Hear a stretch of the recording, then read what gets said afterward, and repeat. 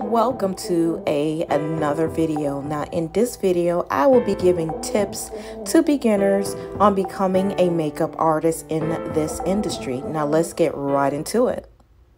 One of the first things that you have to do is practice your craft.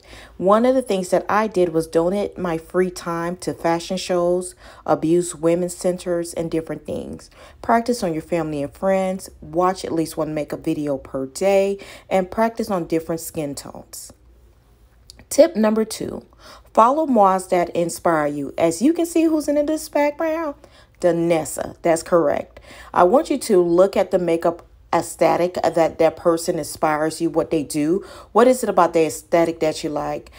Study it. Are they offering online courses or online lessons? And try new techniques. Tip number 3, purchase affordable products. This is a big mistake I did when I first became a makeup artist. I purchased things that I did not have to. The beauty supply store, the drugstore, they have great products, foundation products, a lot of products. So ask family members and friends for donations and use what you already have. It's about the technique, not the product. Tip number 4, connect with mods or makeup artists, MUAs within your area. Comment on your work, follow them on every social media platform they may have.